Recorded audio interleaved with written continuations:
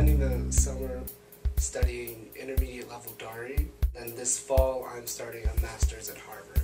I was always good at languages, and then in college I started studying the Middle East, and it started with Arabic, and then I moved on to other portions of the Middle East that don't speak Arabic.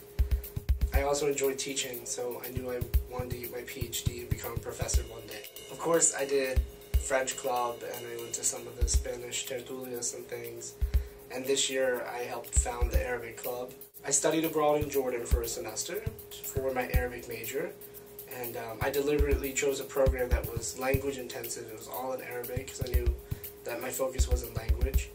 You know, you think Harvard wants the perfect 4.0 and everything, and I didn't have a perfect 4.0, but I did what I was good at, and I wrote a very passionate statement of purpose, and I still got in.